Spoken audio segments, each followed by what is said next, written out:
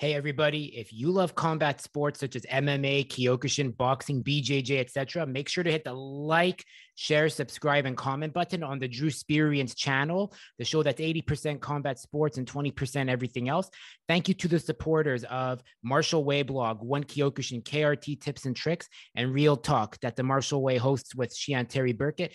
These 3 pages, I work together with them in order to grow Kyokushin karate. So no matter the association or level you are in Kyokushin, if you have content to share to grow Kyokushin karate, make sure to like and message us, and we'll do what we can to help your page or pages grow. Also, thank you to the supporter Moments Management.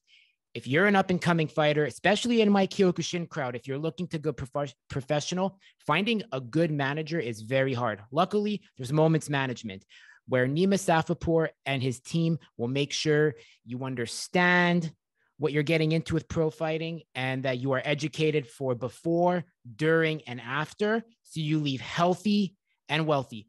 Moments Management, where quality and care come first. And also, if you're in Quebec, you want to take up martial arts and you want to get into Kyokushin, I always recommend Kyokushin Boucherville with Shian-Pierre Catafort and his amazing team of other senseis and Shian, such as Sensei Joanne Fournier, amongst others, and Aikeo Nakamura. If you're looking to learn new habits, discover a tradition with martial arts, make sure to check them out. Aikeo Nakamura. If you're looking to take your health into your hands and develop good habits and discover a vast new community and make new friendships, they are the ones to look forward to. And with that, we'll get to our guest.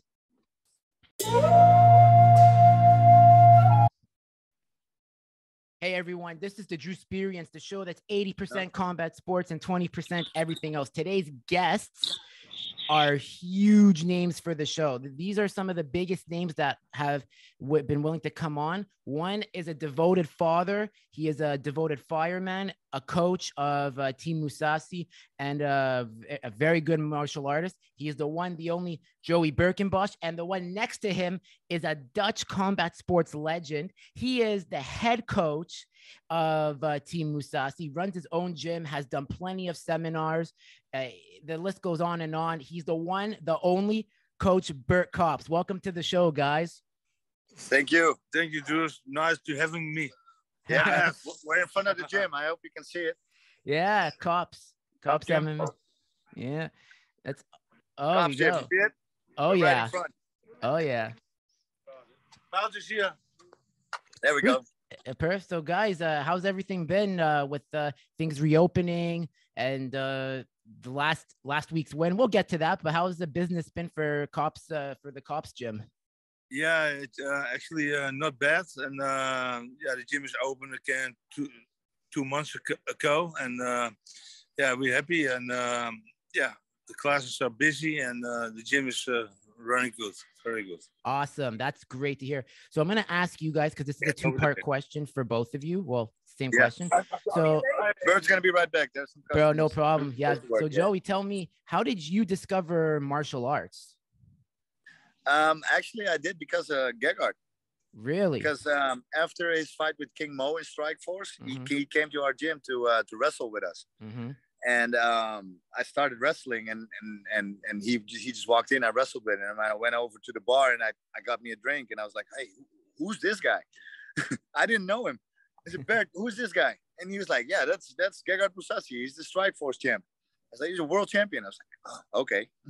So from that point on, we kind of became friends, and I started wrestling with him every week. And eventually, he told me to put on some MMA gloves. And I started beating up people here. So that's how I started. That's awesome. By the way, he won that fight versus King Mo. Even though in the U.S. judges, they gave it to Mo. Look at the damage for those who want to rewatch. He won. Yeah. Gegard won that fight. Well, as I said. True that. And well, since that, he just started wrestling with us. Best wrestling gym in Holland. And yeah, man, it went up from there. Awesome. So it's happened by chance, and you're also a firefighter too by trade. And how did you decide to do that? Were you someone that's always more hands-on and likes being on the move always? I am for sure, but my father and both my uncles were firemen, so I'm a second generation. Awesome. It's real tough. It's a really rewarding, but it must be, has there ever been like experiences where that make you go, what did I just experience doing this? Yeah, a bunch of times, man. Bunch of times. Yeah, we have some crazy fires here in Amsterdam. We had a lot of difficult, how do you call it, CPR, you know, heart attacks and that kind of stuff. Childs also drowning. Yeah. It's a tough job, man, but I'm very honored to do it and help the community. It's servitude. You're serving in it, and that's what's the biggest reward, because you're making a difference in saving people's lives. And imagine all the kids, especially that you've helped, and then they see you and your team, and then they want to embark on. It gives them a path to embark on that can make them better people. Yeah, I hope so. And then especially in coaching, I used to play baseball for 25 years, and I also coached in that. But I really found my passion in wrestling because I always wrestled when I was younger. I did in the summer in the spring when the grass started growing and then the birds started singing. That's when I went to the baseball field. And then in the end of the season, I went straight to the wrestling room. I did my wrestling season. And I did that for I don't know how many years. So yeah, I really found my passion in wrestling and in MMA. Oh, really? I never threw baseball anymore. Yeah, happened to me with hockey. Yeah, I can't play hockey anymore. I mean, I'm good at fighting, so for me, it's like just I don't want to make the show about me. It's more about the guest, but just to say I relate to that. Yeah, but I mean, you can recall on how it. Yeah. Oh yeah. You have a passion and you think this is all that, but I should have quit baseball 10 years earlier. And just devote on this, and yeah, I don't know where I could have been.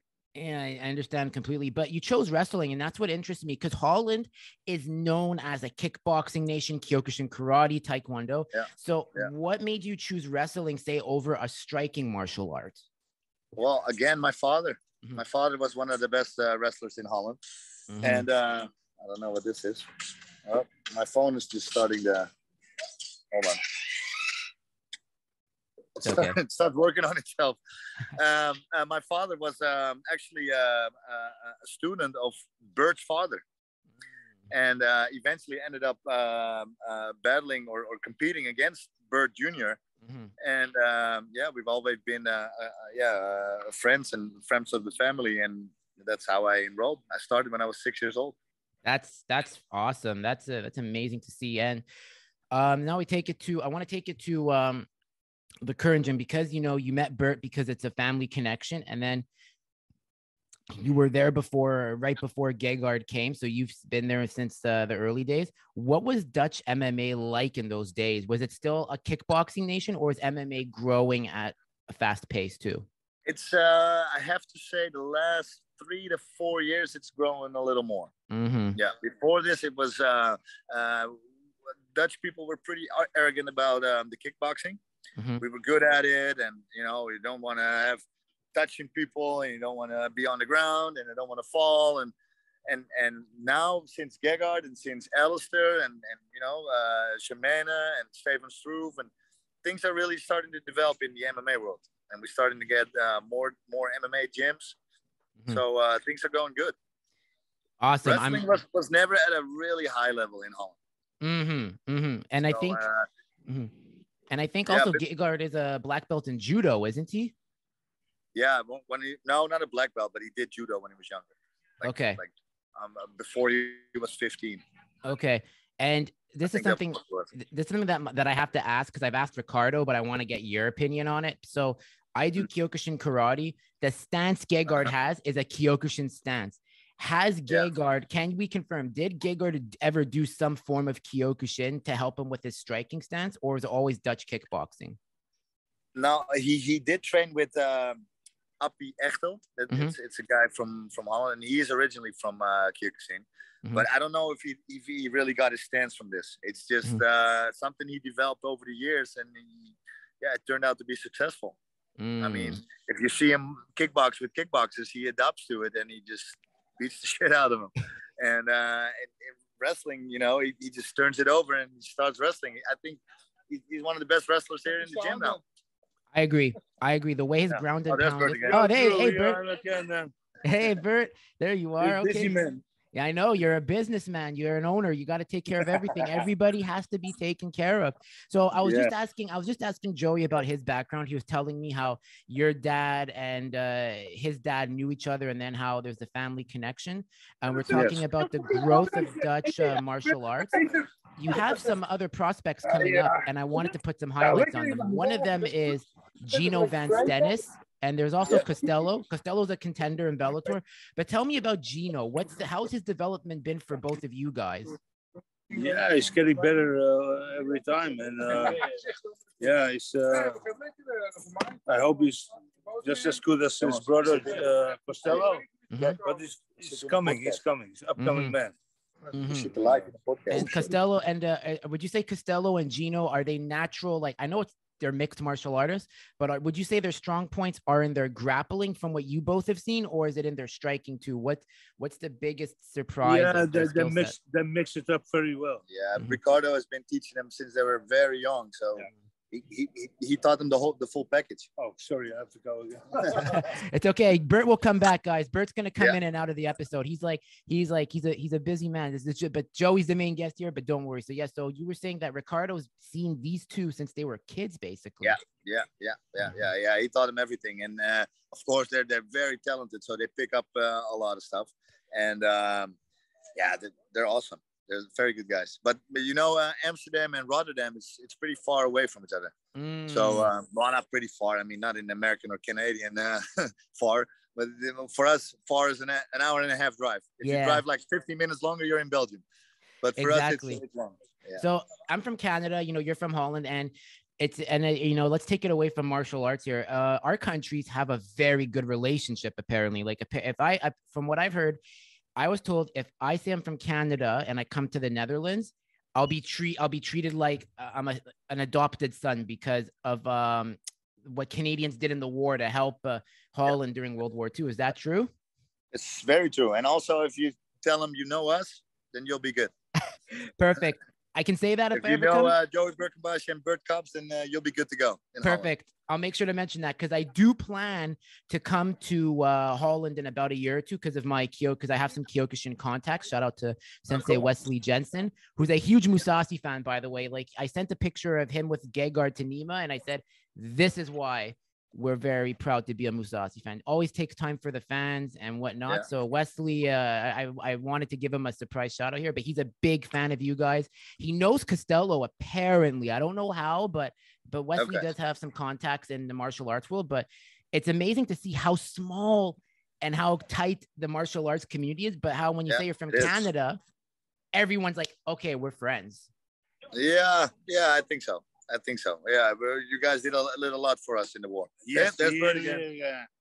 There he is again. There he is. So yeah, Bert, you're all. I love how you just come in and out. This is what's gonna make this episode one of the best viewed. Like, we're gonna have to get it viewed.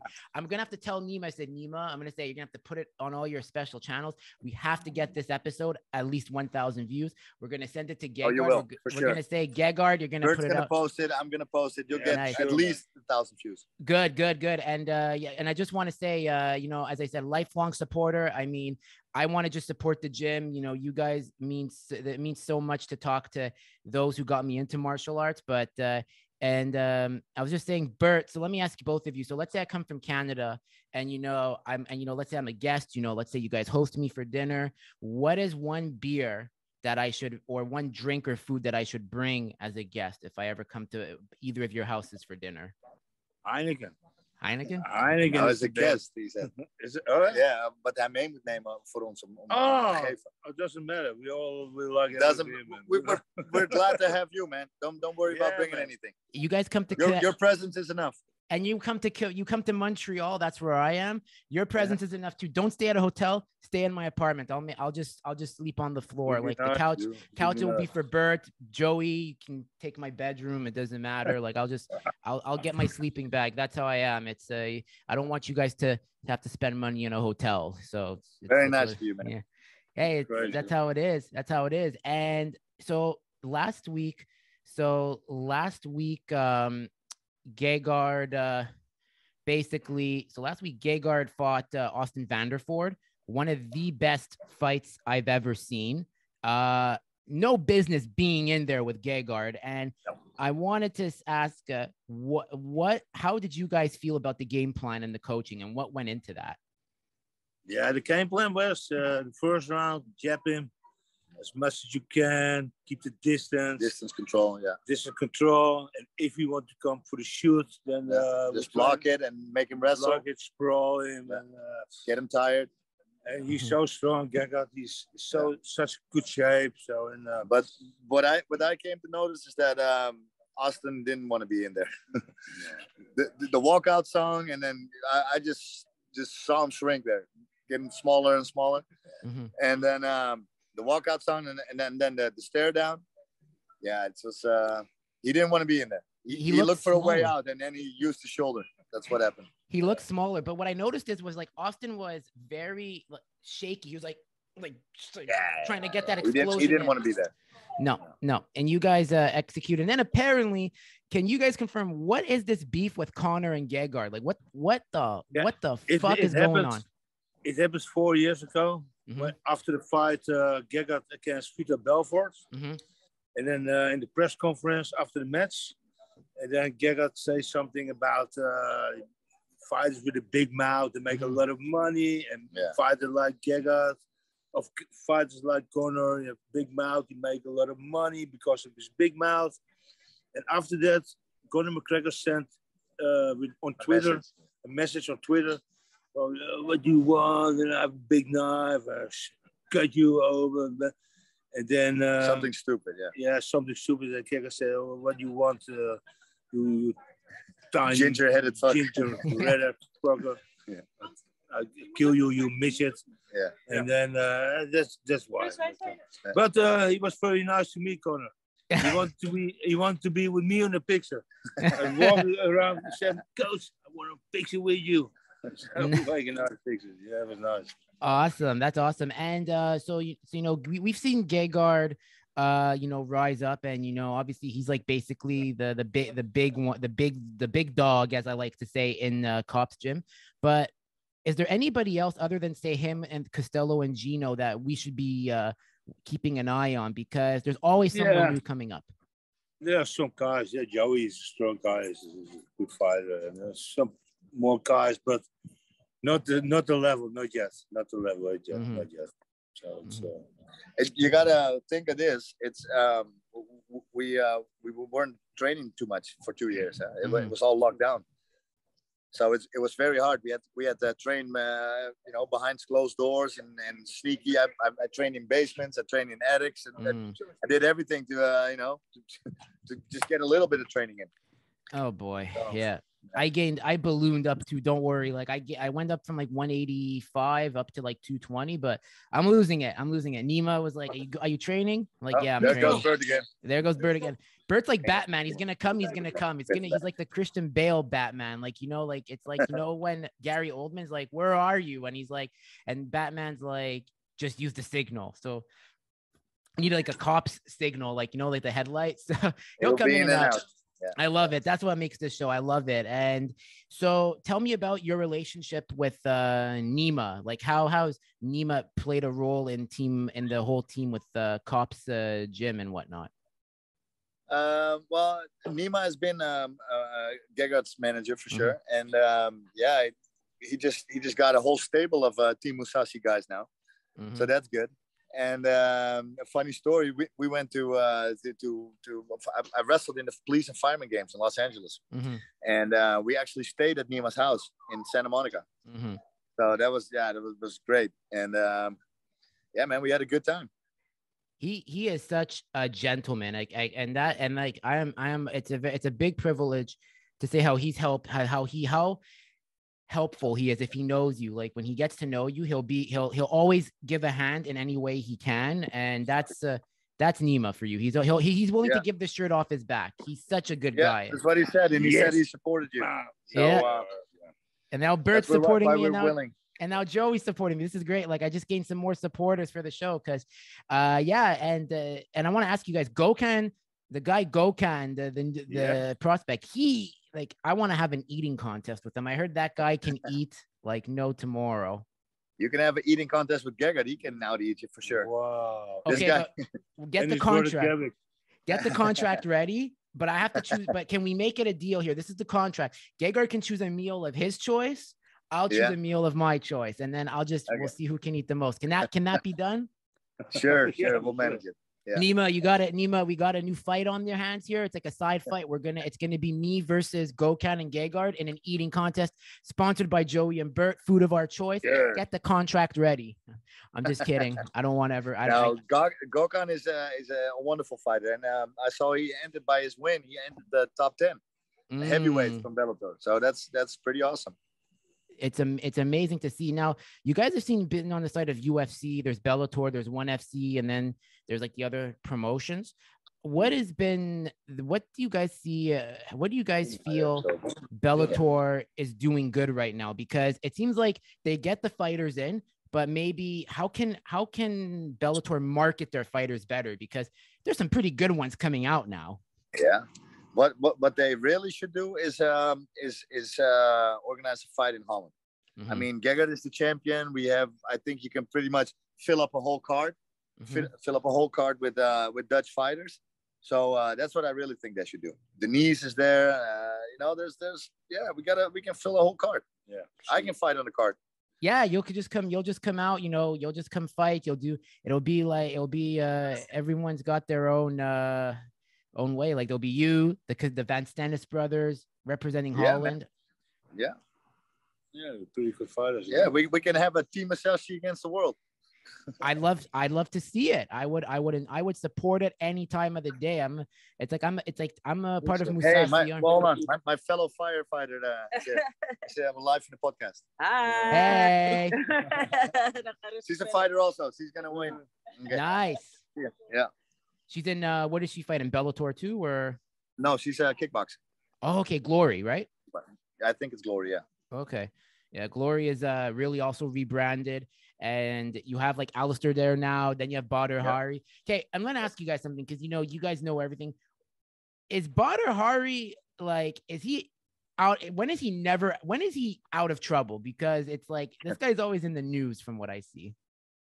Yeah, he's been doing good. At the moment, he's pretty quiet around him. He's a father also, and he's getting a little older. He learned a lot of the mistakes. Yeah. He's a sportsman. Yeah. But he needs to get a win, though. He's a nice guy. He's a friend of us. Okay. So, he had crazy times, but he's getting older, so. I saw the video of him just slap a hotel clerk. Like the guy doesn't even know who is in Badr, just like crazy, man. Already 3 years ago, I think. Yeah. Yeah, he's older. He's an example for his kids. So it's, he's taking on a different role. I think fatherhood changes you. That's my next question. So how has being a fireman, a father, and then a coach made you the man you are today? Busy days. Busy days, yeah. Busy days. Yeah, no, it's just a big responsibility for one, and trying to set a good example, and trying to do good in life. Like I said, be ready for your friends and family. It's amazing to see how his influence has helped you guys, and maybe overall in the gym for others. Like they see Gegard, they look at this guy. The guy's an immigrant success story. Fled Iran, came to Holland as a refugee. Him and his brother, we watched the Bellator preview where he says, "I'm not a rocket scientist. We wanted to make money fast and he got into real estate." And how has that influence helped other fighters in the gym? Has that helped other fighters say, "Hey, if I'm doing this, I have to manage my money properly. Forget the cars, forget the women, focus on training and money, and then everything will come in due time"? I don't know. Fighters are, it's a different breed, right? So it's really easy to, if you make a little money, you go out and spend it. And we have some examples here at the gym. The guys who made, back in the days, they made, $10,000 in 20,000 in Japan, and they come home in Amsterdam and spend it all in one night. But I wasn't gonna say the name, but Bert did. Yeah, okay, but I mean, so that'll happen all the time. Yeah, very clever. Guys. They're very clever guys. I'll tell you a different thing. There was this little kid came in the gym the other day, and Gegard liked him, and he took a picture with him. He's a big fan of Gegard. And big fan of Gegard, and he was like, "Yeah, I would like to train, but I don't have the money." And He was like, "Hey, Bert, let the kid train for 3 months. I'll pay for it." He paid for half a year. A half a year. I'm sorry, for a half a year. And you know that's the way Gegard is. He's a good guy. Sweet for everybody. He seems to come from a very good family upbringing. Iranian. Okay, so I know he's Armenian and Iranian.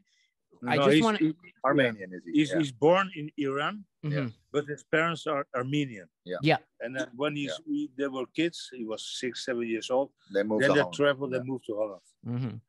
Okay, so there's him. There's his brother, Gegard and his sister, and Gebik. They feel like real Dutchmen. They love. No, they're grateful what Holland gave them. That's amazing. And it's amazing what they've done. Like they've really done, like, you know, like for example, let's say I come to Holland, I could just be like, Joey, I don't want to stay at a hotel. Does Gegard have any Airbnb I could stay at? You know, okay, like, is there anything I'd rather like support, you know, him in any way. So like, imagine that now, like, unless like the way his real estate is, it must be for university students probably, or people. University students. I think he has some bars, some restaurants, some buildings, and they rent it out. So yeah, they're doing good. Awesome. Awesome. And so I want to ask you guys something. Aside from fighting, we always talk about fighting. When you guys aren't doing martial arts, what's a typical day like for the both of you with other interests you guys have? My interest is watch fights all day. Yeah, watching fights, UFC, Bellator, MMA, but especially wrestling. We love wrestling. Yeah. When the World Championships are there, the World Cup, Europe, we sit there with 3 different screens, all the mats. iPad, we watch laptop, telephone. We are watching all the wrestling matches. We love that. We love it. That's amazing, because sometimes you really have to separate from fighting.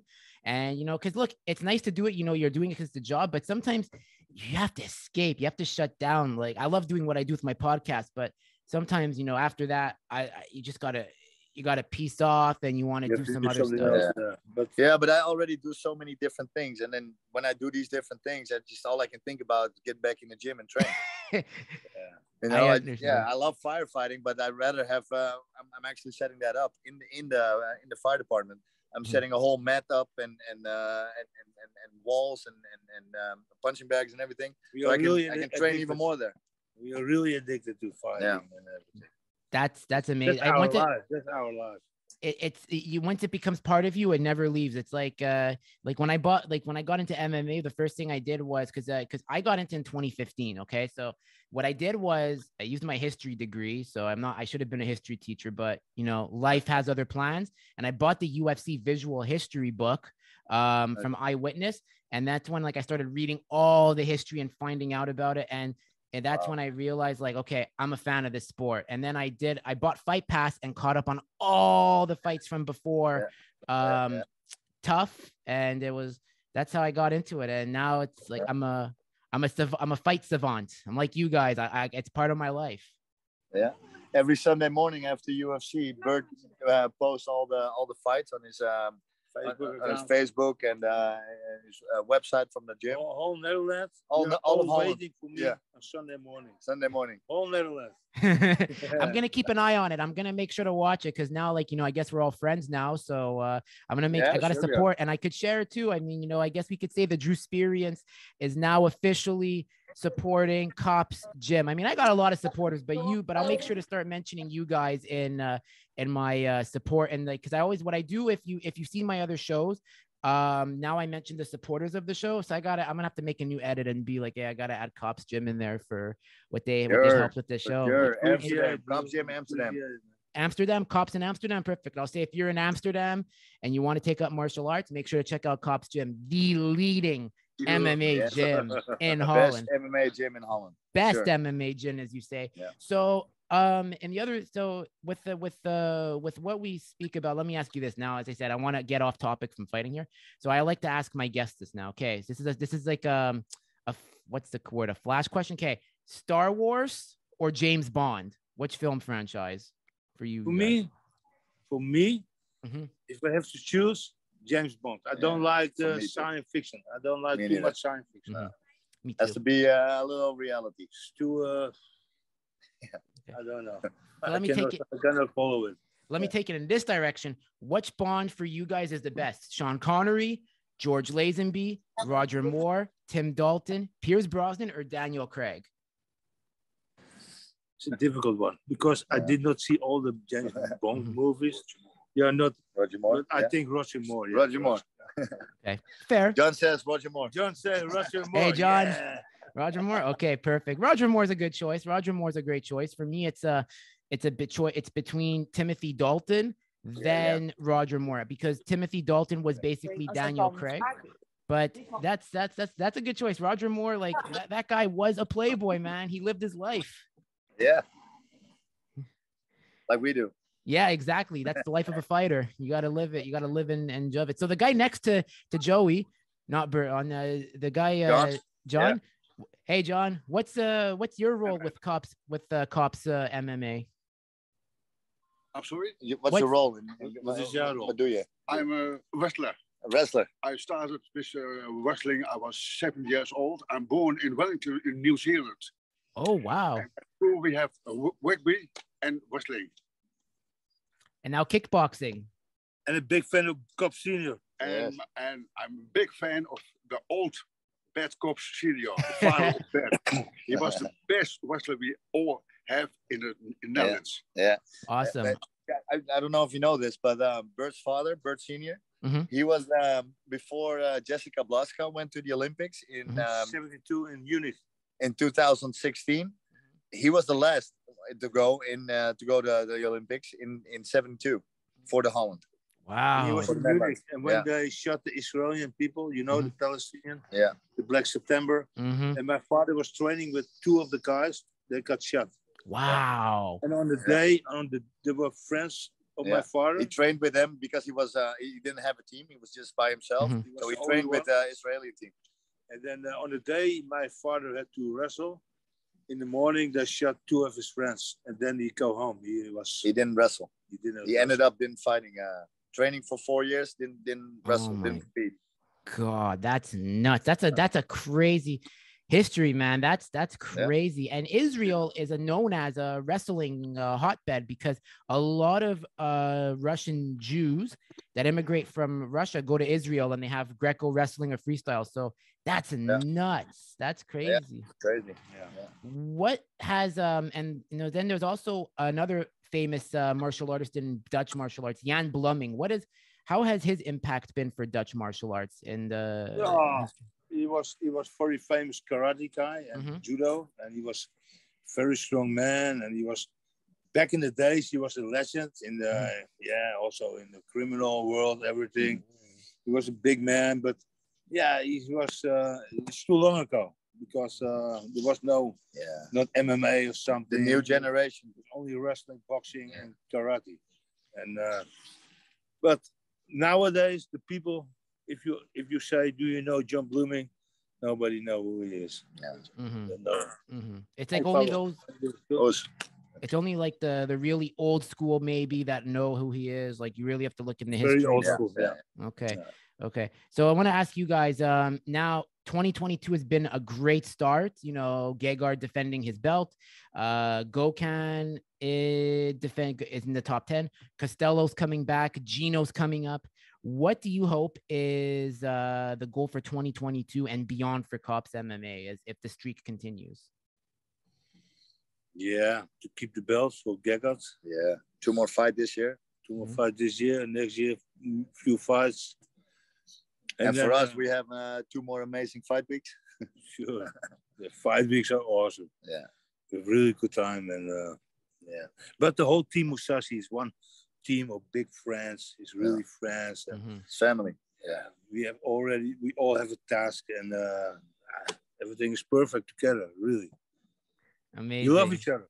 Yeah, I love you guys too. I mean, like it's like I love the chemistry we have, and I know hopefully you guys saw my first conversation with Nima. That's when I was coming up in the game of podcasting. Now it's more refined. It's like a martial art. You come in with no skill, but then you refine it. So that's what I love about doing this. And it's, you become friends with half the people you meet. Yeah. Well, good, man. We wish you all the luck in the world, and we hope you become a Joe Rogan in the podcasting world. Yeah, you guys better get on Rogan. Like I've been telling Nima, I said, hey, when is Gegard coming on Rogan? And then Nima's like he didn't want to answer it because, you know, he can't answer that. It's okay. I understand. Yeah. But no, like, as I said, I'm going to be one day when I get bigger, don't worry. In my own way, I'm not saying I'm the next Joe Rogan because Joe Rogan's Joe Rogan, but dream big, brother. Dream big. Dream big. Then things will happen for sure. True. But yeah, and that's amazing. And the last question I have is for you guys, because, you know, because you know, wanted to keep, because I know you guys are super busy. My last question is, when it comes to traveling, which country has the best food? Ooh. Well, we liked it when we went to the States. Yeah, I love it in the States. Yeah. So Canada is also great. I was in Vancouver in 1983, World Championships wrestling, and I had a great time there also. The same food as in the United States. Big steaks. We love that. I love it too. And the Brazilian barbecue.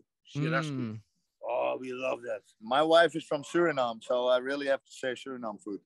Okay. I got to try that. Suriname is where exactly? It's in South America, right? Yeah, it's in the northern part. It's right above Brazil. Awesome. Well, guys, I really want to thank you guys for coming on the Drewsperience. It's such an honor.